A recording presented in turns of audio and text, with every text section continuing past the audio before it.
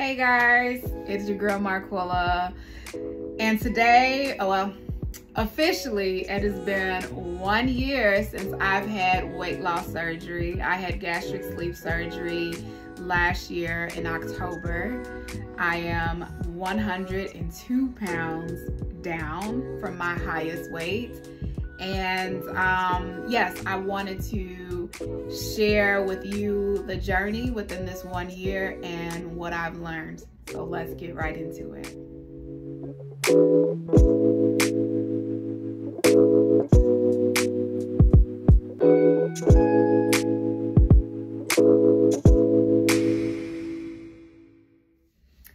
So welcome to my channel. If you are new here, my name is Marquella. I am a certified health and wellness coach.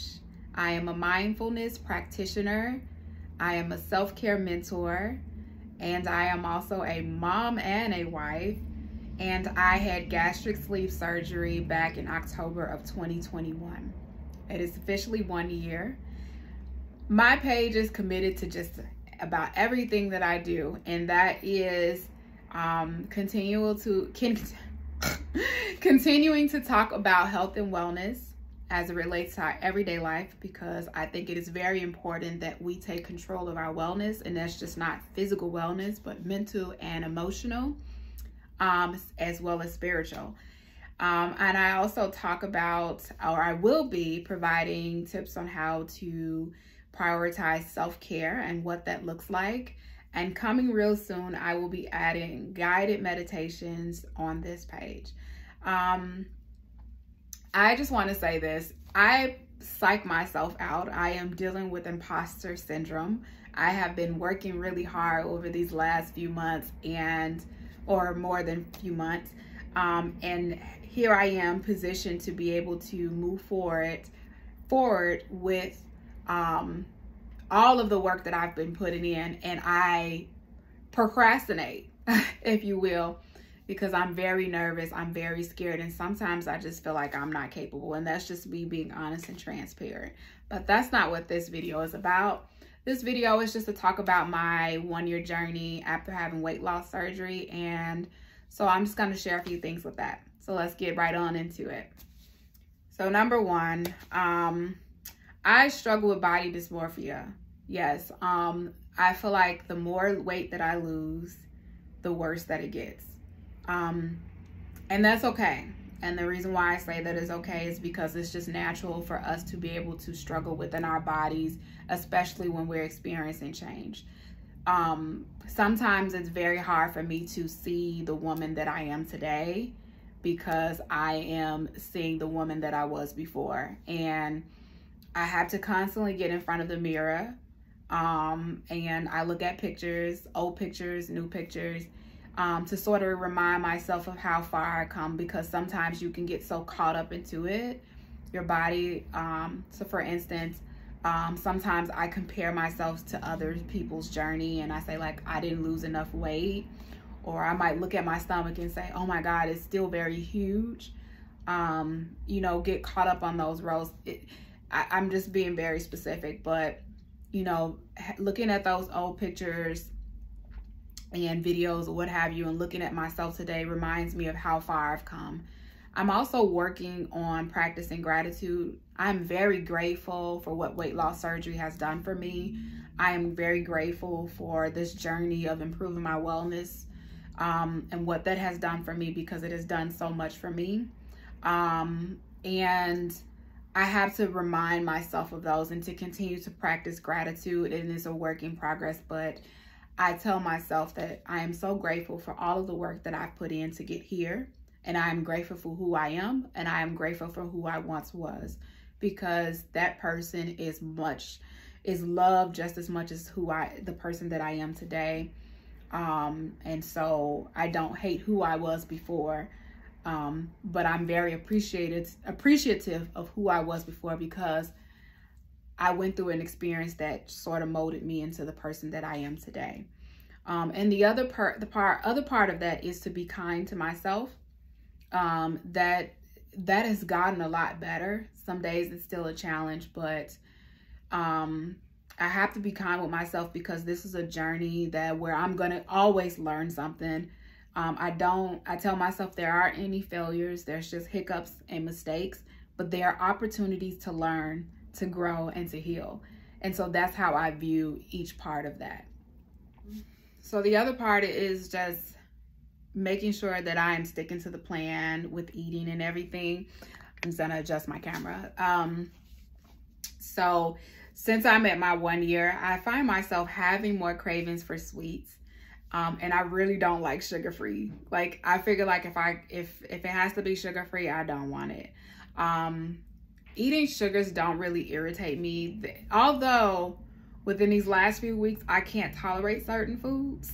You know what? And I just take it as a win, honestly, because I'm like, it's just a reminder that I need to watch what I'm eating and to, you know, continue to manage. But I don't deprive myself, but I have had an increased craving into sweets. And so I've kind of beaten myself up back about that because I've given into those cravings. But I'm hopping back on board, and see, there's that part where it's like being kind to myself. But that's just me and being transparent. I'm being transparent about that because I want to say this without rambling, because I do that. You're going to have those moments where you're going to crave. Those cravings are not going to go anywhere. For some people, they'll say like, you know, I don't crave sweets. But a lot of people, you know, do talk about it. And I do see when people say that, they feel really guilty. They attach shame to that, and they're being unkind to themselves for having those cravings. You are a human being. You are a human being. And it's natural for you to have these cravings. You might want to eat more, and that's fine too. I think it's very important to respect your restriction and manage yourself, manage what you're eating, but don't deprive yourself. Eat in moderation. There are so many alternatives to sort of soothe that craving or satisfy that craving, if you will. But yeah, I'm choosing to be kind to myself and to understand that I'm human and that these cravings that I have is natural. And just because I had weight loss surgery doesn't mean that they're just going to go away, that I still have to deal with them and figure out ways to manage in a healthy way. And so I keep that in my mind while having these cravings. And there's a lot of times where I'm like, you know, I have these cravings, I'll just drink Crystal Light in my water, or I'll just drink more water, or I might just, you know, go for a fruit instead of, you know, a cookie or a piece of candy. Or if I do eat those things, I only eat a small portion and not overindulge. Another thing that I'm trying is like, you know, if I want to have dessert because of the calories, maybe factor in those calories and maybe replace something where I'm not eating too many calories, if you will. But all in all, I'm human, and that is one of my challenges. Another thing is exercising. I beat myself up about this because I don't exercise every day. And in fact, the last week, I've just craziness. I haven't really exercised much. I do walk.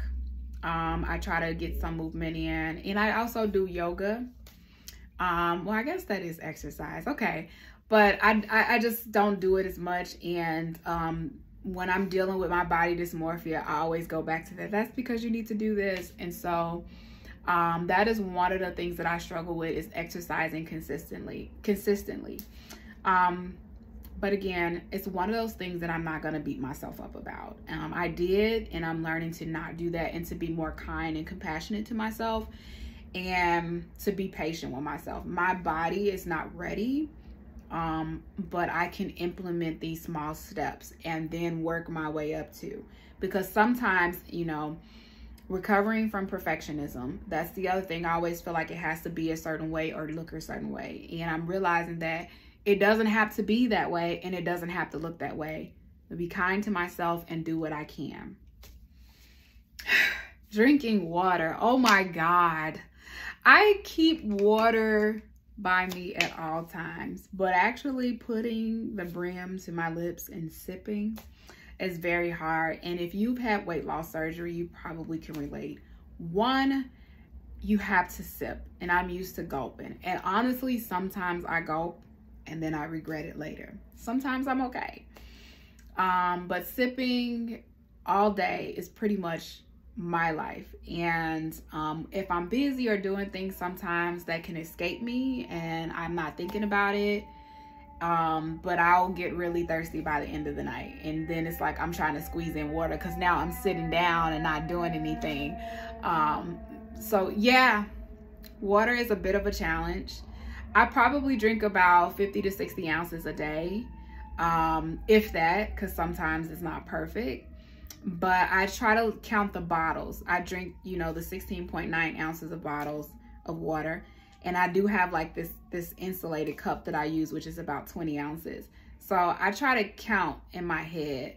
I do have a water tracker before anyone says anything. And trust me, I use it, but it doesn't always work. Because like I said, I'm moving and shifting and moving. And sometimes it's not easy to keep track.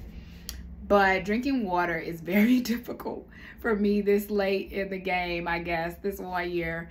And yeah, so if you're struggling with it, there's, you know, count the bottles. Whatever, that's something that's easy for me. Count the bottles. So if I drunk, you know, 3 or 4 of those 17-ounce bottles, I know I've drunk 51 ounces of water.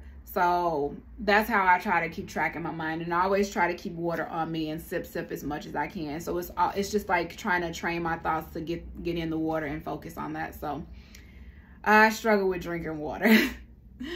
One of the things that I've learned is just kind of respecting my restriction. I always wondered because if you've like me, I've been in the groups. I was joined, my friend, she had the weight loss surgery. She added me to the groups. And I always would see the complaints as like, you know, oh, I gained the weight back, it doesn't work. Or, oh, I just have to eat, and I can't control it. And I'm not shaming those people, though, you know, I'm not shaming those people for having their complaints or what have you. That's their experience. I'm not here to minimize it or invalidate it. But what I'm saying can be very discouraging when you're new. And so a lot of times I will look at that like, oh my God, I'm going through this process and I'm just going to gain the weight back. Like it's not working. Or, you know, it's just so many different complaints. I'm not going to go into all of them. But what I've learned is like, I can see how it is very easy to overeat. Like you can trick yourself. And because I've done it. I'm going to be honest. I've done it. Like I'll eat something and then I'll wait 15 minutes because like I'll be full. And I'll wait 15 minutes and then I'll try to squeeze something else in because I don't feel as full. And so I caught myself doing that. And I immediately had to like put it in my awareness, like, no, being mindful of how I'm eating. And I'm like, no, because this can lead to overeating. And now I'm falling back into old habits. And that is what I've did all of this work for, is to not fall back into old habits. And so now I'm full. You know, I eat like maybe less than a cup of food. I'm full. That's it. I cannot force myself to eat, or I'll literally say I don't need that. So respecting my tool, so I don't feel sick, so I'm not irritated or things like that. I'm eliminating foods that might cause heartburn, and just taking my time. The other issue is I eat fast, and so now I'm trying to be mindful of that, to slow down, because that causes gas, and I deal with that a lot because I eat fast. So just being mindful of what I'm eating is really helping me to respect my restriction and to respect my tool. Having this transformation happen within my body, I think the biggest one is feeling like I am enough, that this is for me and that I am meant to be who I am today. I think that's really hard because I struggle with that sometimes because, like I said, just like with body dysmorphia, you still see the old person. And I see everything about that old person. And I think sometimes that that's who I am. And so having these opportunities, becoming a certified health and wellness coach, having a platform where I'm trying to educate people about their wellness and encourage them, motivate them, and inspire them. And also teaching people how to prioritize self-care, as well as allowing yourself to have this sacred space where you can meditate. I often feel like that I'm not capable of doing that. That isn't meant for me. That this is something that I'm not good at. And it's that imposter syndrome. And also tying that back into weight loss surgery, I feel that way, like I am not deserving of this, that I'm just gonna ruin it or I'm gonna mess it up. Man, it is tough at times. And I bring those thoughts into my time of meditation and I reflect on it because I want to hold space for these thoughts and to also teach myself how to release them and let them go, because they're not real. They're not true. And that's another thing that I ask myself, how do I know if that's true? Thoughts are thoughts. They're not our reality. I don't have to accept that. And that is something that I'm training myself on to help me sort of get through and manage that these thoughts are not real. And so although I'm dealing with imposter syndrome, I am also working to retrain my thoughts and to challenge my self-limiting beliefs with positive affirmations and positive thoughts and holding on to what is true about me. And what is true about me is that everything that I've gone through has prepared me for this next journey of my life. And I am well capable of helping others do the same. So that's it, guys. If you have any questions, I'm pretty much I want to open myself up more to being a support to other people who are thinking about having weight loss surgery, who have had weight loss surgery, and are just struggling within those beginning stages. I think I'm going to do another video just talking about some of the common questions that I get, not on YouTube, but on other platforms. And be sure to follow me on Facebook as well as Instagram at the whole ULWC. And you can also find that on my bio page. But yeah, follow me there. I share more of my wellness tips and self-care tips and things like that. But yeah, I think that in this next part of my journey, I will continue to talk about my journey, but I also want to be able to provide support to those of you who are thinking about having weight loss surgery, who've had it. I even had people reach out to me who've had surgery years ago, and they often tell me like, oh my God, you're really inspiring me or encouraging me. And I think that's just huge because I'm like, me? But yeah, I'm here to support you. So if you have any questions, if there's something you just want me to talk more on, share my experience, I'm sure there's something that I can relate to, please go ahead and feel free to reach out to me with your questions. You can email me. You can reach out to me on any of my platforms by DMing me, and I will go ahead and make a video. But I want to thank you guys for tuning in and just hearing about my journey. 102 pounds. Yay. And more to go, hopefully. And this journey has definitely been a blessing to me, and I want to be able to pass that on to others. But thank you so much for joining me, and until next time, guys, you all stay blessed.